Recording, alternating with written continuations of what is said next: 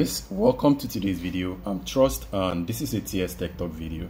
On today's video guys, I'm going to show you how to switch your WhatsApp account on WhatsApp. Now I'm going to open WhatsApp while explaining. So if you want to have two different accounts logged in, the first thing you need to do is to go ahead and log in the second account. If you do not know how to do this, please consider watching my previous video.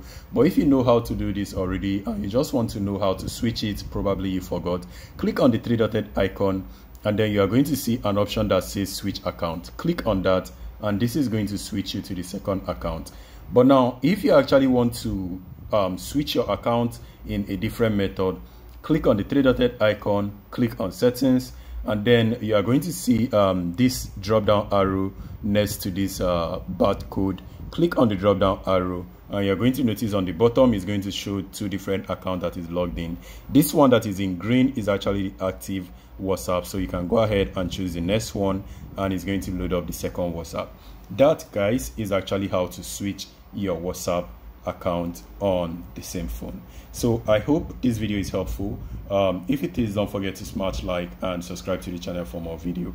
I will show you guys even more tips and tricks on WhatsApp. See you on my next video. Stay safe and peace.